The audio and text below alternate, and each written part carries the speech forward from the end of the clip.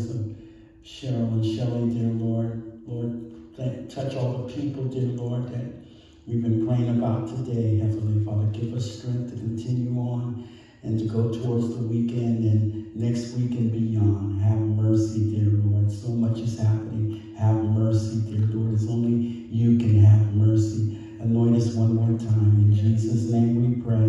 Amen. Good afternoon. We're back again. It's another week. And we're coming to you again from the book of Acts. The Acts of the Apostles. We're still there, still chugging along and enjoying God's word. Hallelujah. We are this week coming from the 22nd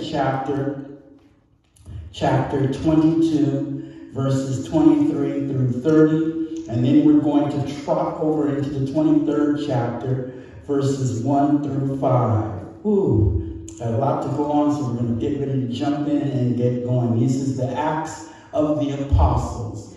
In Greek, it is praxis, the exemplary acts of extraordinary men of God. Ooh, couldn't you imagine being alive during those times? I mean, I'm glad we're alive now, but just think about what those people went through for the cause of our Lord and Savior, Jesus Christ. So we are now in the 22nd chapter. Last week we ended on verse 23. Then as they cried out and tore off their clothes and they threw dust in the air. And that's where we left off at. Paul has been arrested. Paul has been maligned. He has been tortured. He's been ridiculed. And a lot of people will say, well, why are you preaching this particular part? You can go on to another exciting part. All of God's word is for truth and for correction. All of God's word. There's something you can learn in all of God's word. In fact, the subject for the night's message comes from 23:1, chapter 23, verse 1, the B part of the verse. Live in all good conscience before God. And that's what we should do. Every day of our lives, try our best to live good in our consciousness before God Almighty. Because God is the one that's going to judge you. I can't do anything to you. No other human being can do anything to you. It's God Almighty. So live in a good conscience before God. Be of good conscience around your fellow men, fellow women. Just say every day, I'm going to do my best. I'm going to be my best. I'm going to go forward the best I can amongst my fellow men and women, brethren on this earth, and in the name of God, in the name of Jesus, in the name and the power of the Holy Ghost. So now, verse 24. The commander ordered him to be brought to the barracks and said that he should be examined, listen at this, under scourging, so that he might know why they shouted so against him. When we say scourging, it is a way of punishment inflicted on a human being by a magistrate or by a soldier or by what we would call today a henchman. It would be somebody scourging somebody else. We're going to talk about scourging in a moment. But here, Paul has gone through so much. Here it is. If you were faced with the same things Paul was faced with, would you be able to stand?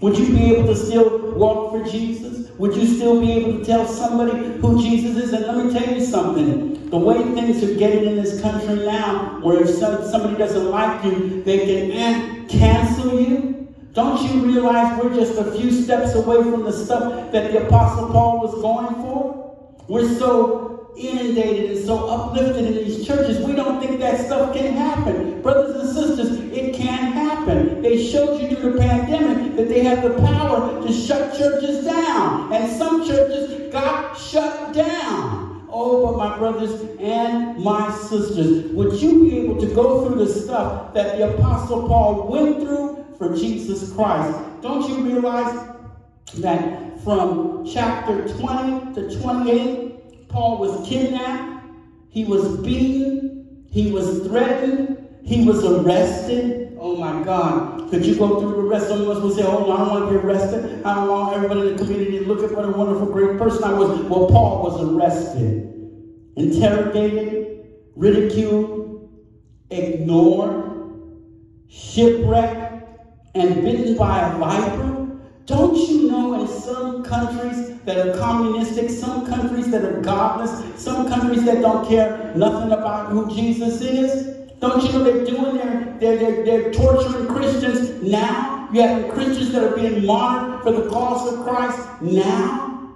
And we can sit in these churches and act like ain't nothing going on. I got another news for you. And you can get mad at me, you can go out and cancel me, do whatever you want to do, but here it is. We need to, in the body of Christ, we need to stop being snotting those people, snots before each other. You got some people that are in Church of God in Christ.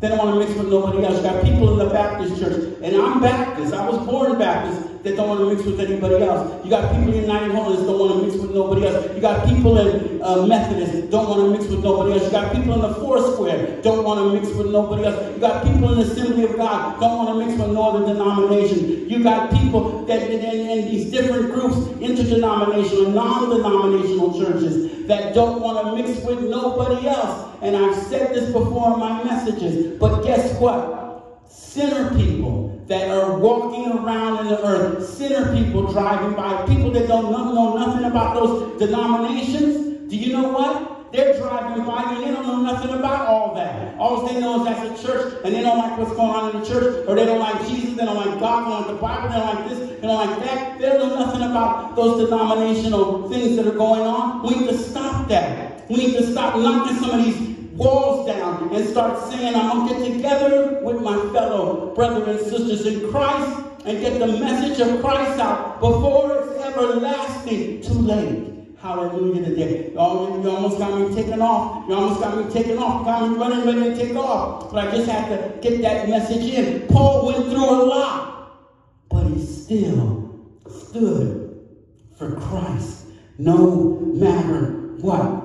The book of Acts, the 20th chapter, just a few pages over, verse, I believe, 23. Except that the Holy Spirit testifies in every city, saying that chains and tribulations await me. Who told him this? Who allowed this? The Holy Spirit, the Holy Ghost. And when you have the Holy Ghost, a part of who and what you are for Christ, you can stand no matter what people say. You can stand even if they say we're going to shut that church down. You can stand when people say, I don't care nothing about no church whatsoever. I don't care nothing about God. Even people are blasphemous now. You got people saying, I don't want to even know nothing about no God. You need to pray for those people, because if they don't find out who Jesus is, if they don't accept Jesus as their Lord and Savior and get saved, they're going to be lost forever and ever and ever and ever and ever and ever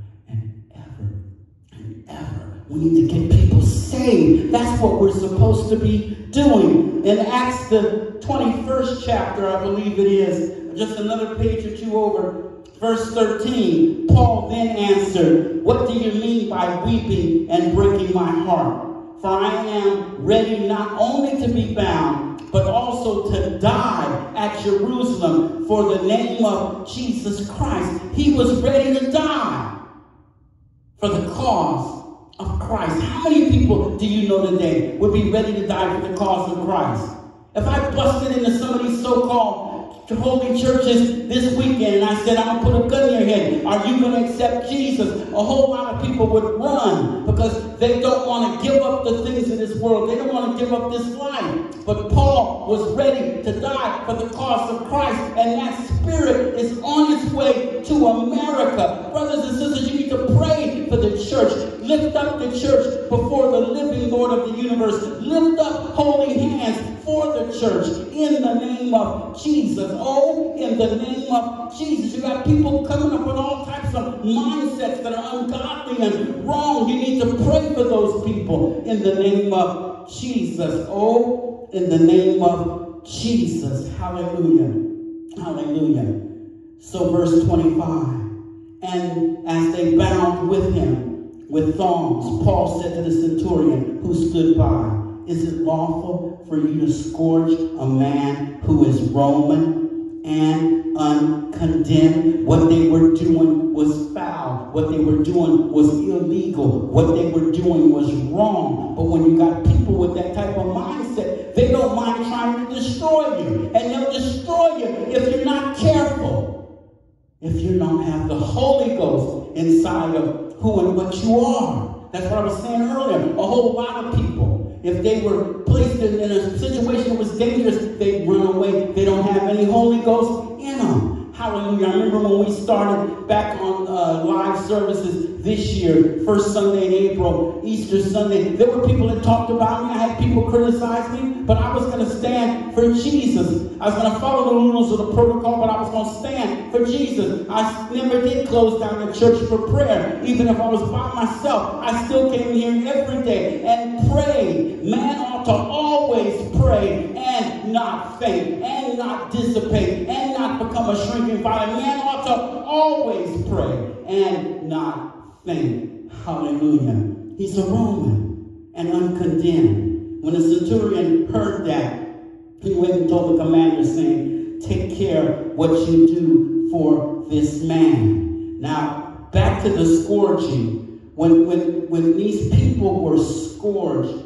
scourging was something that the Romans were very adept at. They had a whole schematic process that they did. One of the scourges that they had, they would take a wooden strap with a wooden handle on it, and they would arrange your body in such a way where they could lay 7 stripes on one side of your body. They said they were adept at it. And then on the other side, 7 more. So you would have 14 stripes ripped on you. Now, sometimes they would use just regular leather. Sometimes they would use some that had pieces of bones wrapped on it. And then sometimes they would use some with metal balls. And if they really wanted to make a point, they would make one that had all 3. But they were adept. So 1, 2, 3, 4, 5, 6, 7. The 7th one would lay right over the top of the buttocks. Then they would go to the other side. 1, 2, 3, 4, 5, 6. The 7th one over the top of the buttocks. And if they really wanted to make a point, they would leave the wounds open for some time, which means infection could set in. Now, I know what I'm saying isn't popular because I'm not telling you how to feel good about yourself. I'm not telling you how you can go and somewhere and go to your next destiny and make some more money. You need to be saved. You need to understand what we're up against in this cold and cruel world in which we live in today. And that's what we must be strong, full of the Holy Ghost for the Lord. If we're going to make it, Verse 27, then the commander came and said to him, tell me, are you a Roman? And he said, yes, I am. The commander answered, with a large sum I obtained this citizenship. And Paul said, but I was born a citizen. See, they were trying to get him on a technicality. But Paul said, wait a minute, I was born a citizen. Just like I was born here in America. I was born in San Francisco, California. I have rights as an American citizen. But there are people that want to take our natural rights away from us because they don't care about their fellow human beings, and they certainly don't care about God. Hallelujah today. Hallelujah.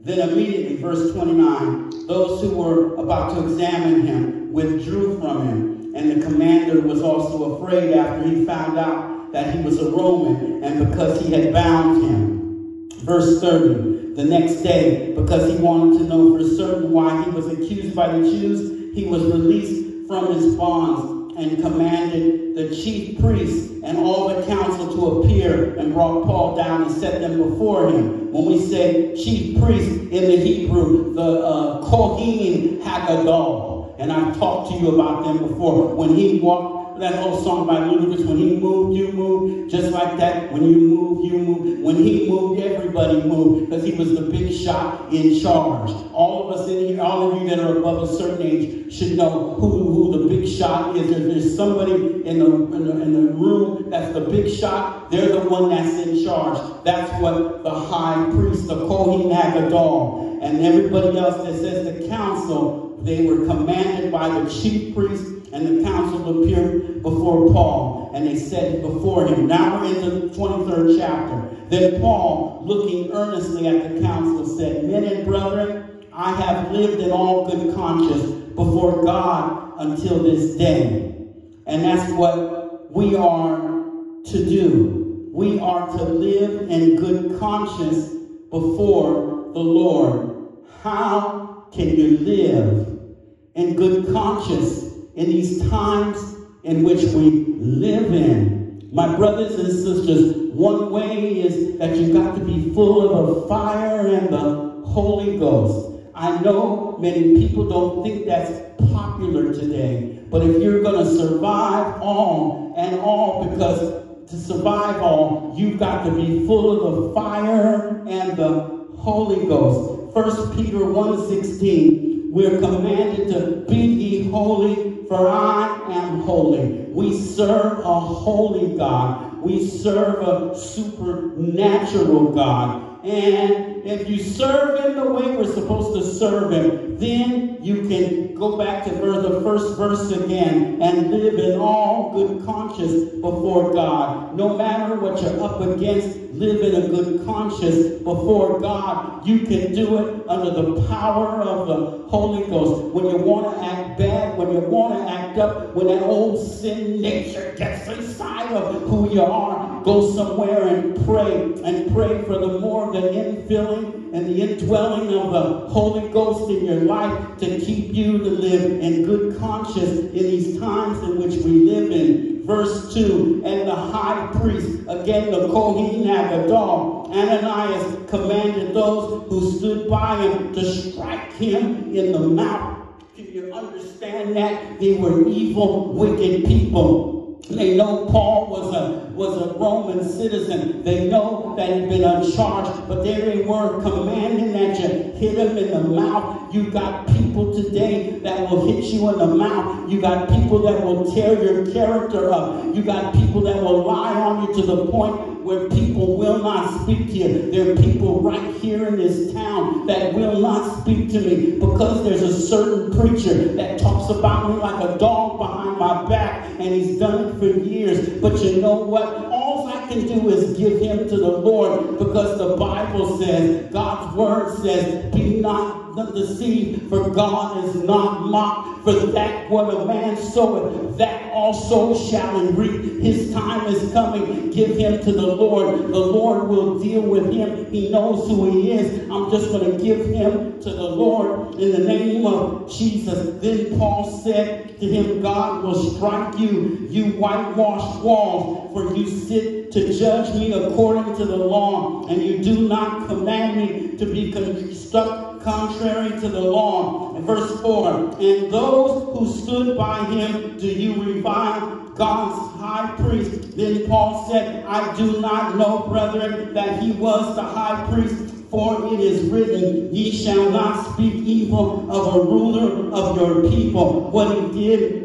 in verse 5, he quoted from Leviticus and Exodus to them. Brothers and sisters, continue to live before God with a good conscience in the name of Jesus. Oh, in the name of Jesus, we pray. We're going to end on 2 Corinthians 4, beginning with verse 7. For we have treasure in this earthen vessels, that excellence of power may be of God and not of us. We are, here it is in verse 8, we are hard pressed on every side, yet not crushed, that we are perplexed, but not despair. Verse 9, persecuted, but not forsaken. Struck down, but not destroyed. Verse 10, always carrying about in the body of dying in the Lord Jesus, that the life of Jesus also may be manifested in our body. Here it is, verse 10, for we live and are always delivered to death for Jesus' sake, and that the life of Jesus also may be manifested in our own flesh.